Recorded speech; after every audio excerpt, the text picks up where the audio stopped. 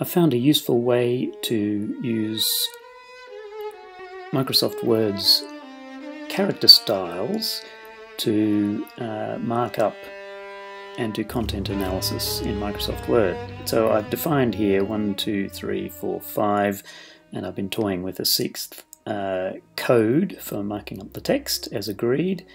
Number 6 isn't agreed so far.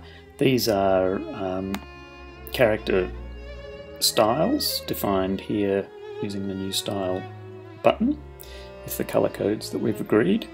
I can select a piece of text and apply any given style, and then when I select an area with one of these styles and select all, you can see that it's selected the text that's been marked up with that style. And down here we have the word count for text of that type. So here I'm selecting the semantic aesthetic dramatic style, select all, tells me that I have 143 words out of 15588 words.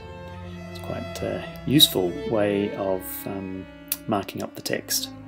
I'll just remove that code, clear formatting, and I hope that's useful. Okay, carry on with coding.